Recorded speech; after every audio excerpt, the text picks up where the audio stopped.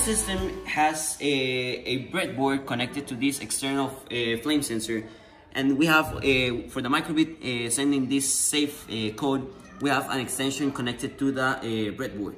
This fire sensor is going to set off an alarm that is connected to the fire station, specifically very close to the first. So now we're gonna show it to you.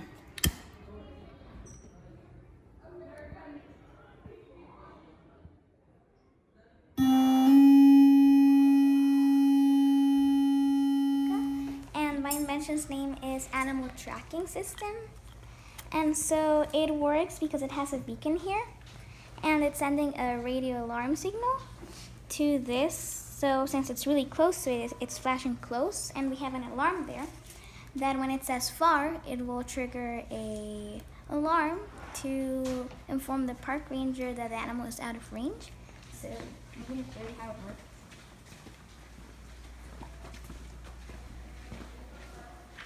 Now it says far.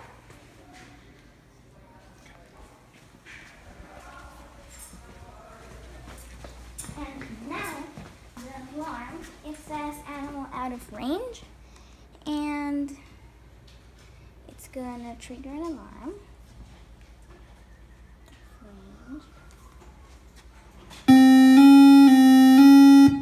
And that's all of it. Thank you, bye. When a boat comes near a restricted area in Costa Rica or anywhere, the microbit feels the wave motion, and how the microbit feels the wave motion, it sets an alarm, and so you can see it like that.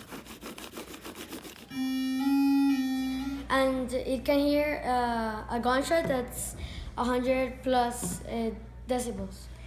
That's why our project is called DB. And now we're gonna show you how this works. So right now it's gonna say armed, and then we're gonna clap the highest we can, and it's gonna say gunshot. So right now it's sending a radio signal to the over-the microbit to set off an alarm.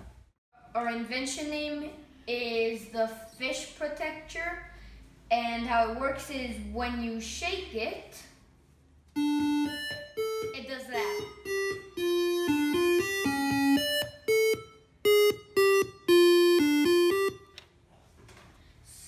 So yeah.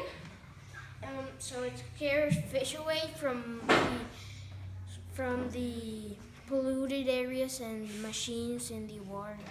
We designed and 3D printed this model, which is the case. This is the lid. We have the microbit protective case and the battery pack there.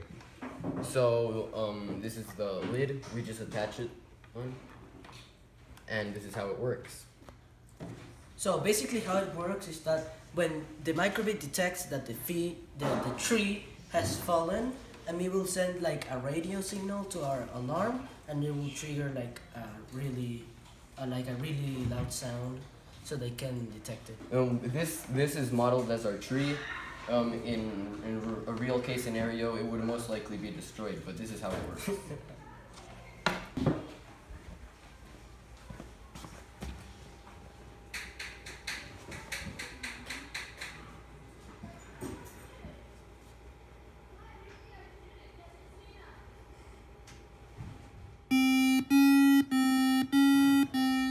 We put a bottle in plastic and aluminum, then we slap a button. Then, till it gets to 10, it's gonna send a radio signal alarm that's gonna sound. This is the buoy protecting Isla del Coco. Over here we have the control tower from the police.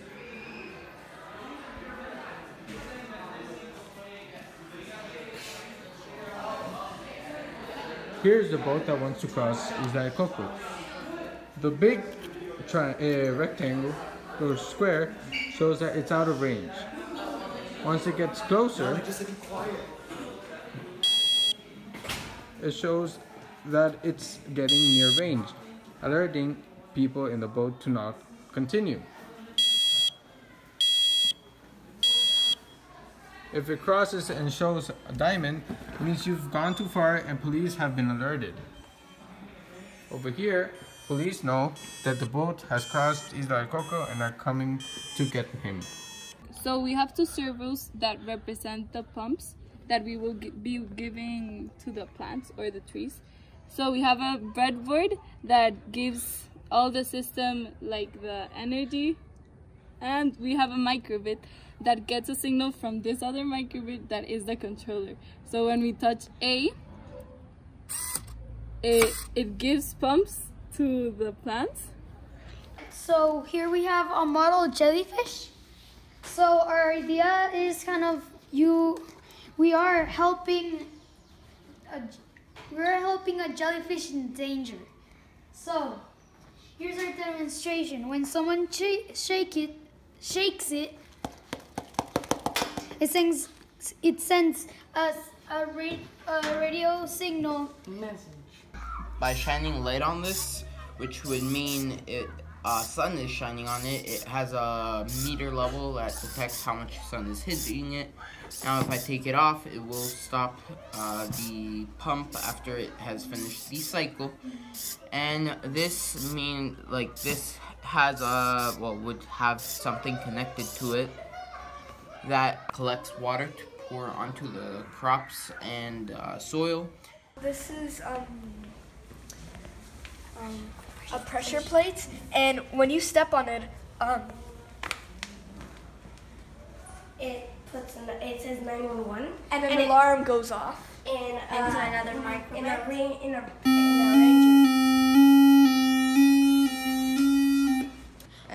Once you touch the ground and the trigger, it should send a string to the receiver right there. So it'll appear shortly.